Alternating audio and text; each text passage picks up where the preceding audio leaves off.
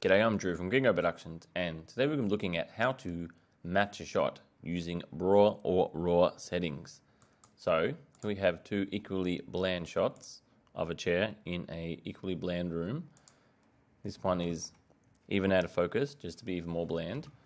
So this one looks a little bit better in terms of white balance. Let's grade this one, and then we'll match this shot here to this shot here. So let's bring up our scopes, and we'll do this real quick. Let's just try and get a nice white even line up here. That looks pretty good. So let's just bring down those blacks a little bit and try and get a little bit more balanced. Doesn't have to be perfect. That looks good enough. And let's just try and get our mids a little bit better and again fix up those whites. And then let's add some contrast or saturation contrast.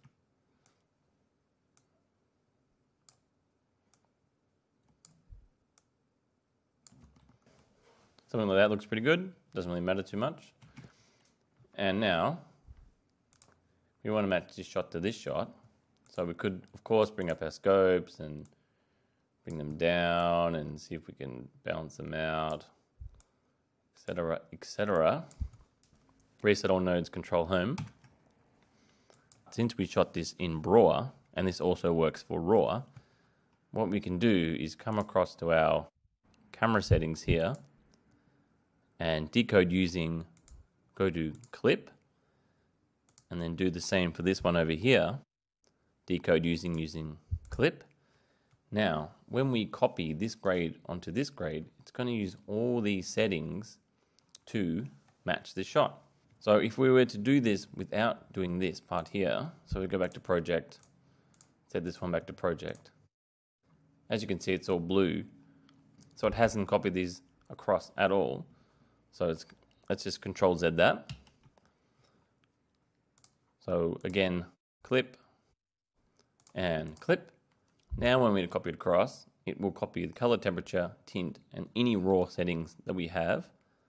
So right middle mouse button or holding Control,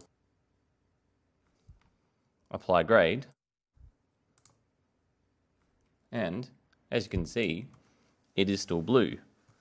That's because for some weird reason, Davinci Resolve needs you to make an adjustment for the color temperature to do anything.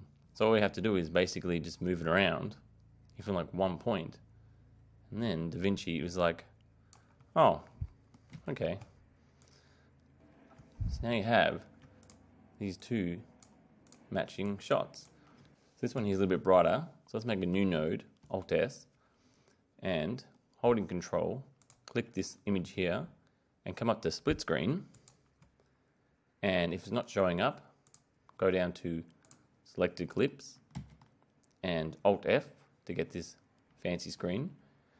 And let's bring up our scopes.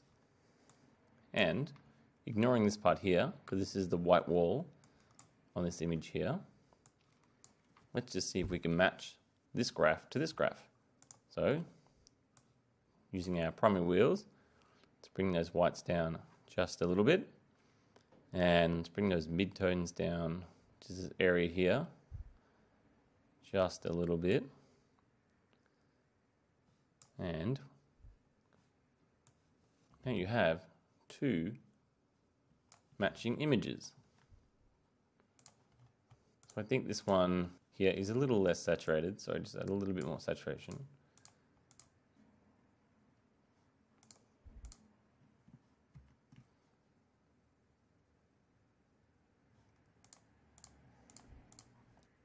Bring those whites up a little bit more. Yeah. And that's what's so great about using the RAW or BRAW settings, is we don't have to go through the whole process of white balancing an image, and they'll match pretty much perfectly. These were shot on two different lenses, that's why they're slightly different. I'm not sure how a lens has different contrast saturation, but they do. I'm not a cinematographer, I'm a colorist. So I have no idea how that kind of stuff works. I probably should, but I don't. This is a super handy technique, one that you will use all the time if you're using these settings.